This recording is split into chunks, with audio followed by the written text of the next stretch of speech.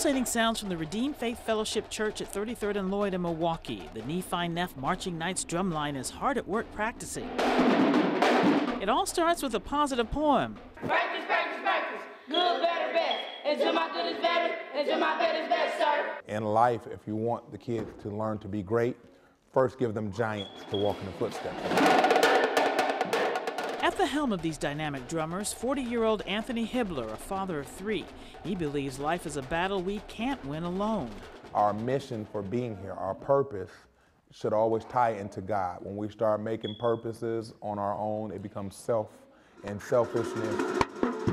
Hibbler has many talents. He's a former teacher, police officer, and even served in the Marine Corps. He admits a higher power called him to shape young lives. That I prayed for wisdom before I pray for money. Students must embrace discipline. I say excuses are unacceptable.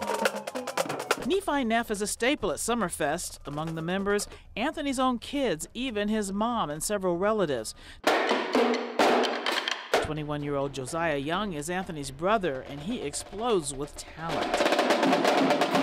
Check out Anthony's 4-year-old son, Deuce. Drumsticks.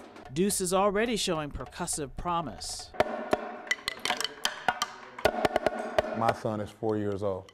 He doesn't take no for an answer. So if I'm going to do my show now, that he's able to hit a drum, then I have to have him some sticks and a drum ready. Hibbler says in the last decade, they probably reached around 1,400 kids through Nephi Neff. The reward is when you see them doing well in life, whether it's going to college. I tell them all the time, if you have an extra ticket and you want to invite an old man like me, by all means do so.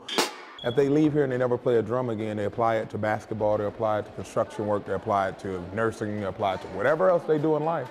Apply the discipline part, we're good. Anthony Hibbler has found his life purpose, using the rhythm of life to help kids flourish. When I see young people who I have had a privilege to touch their lives, it touches my heart.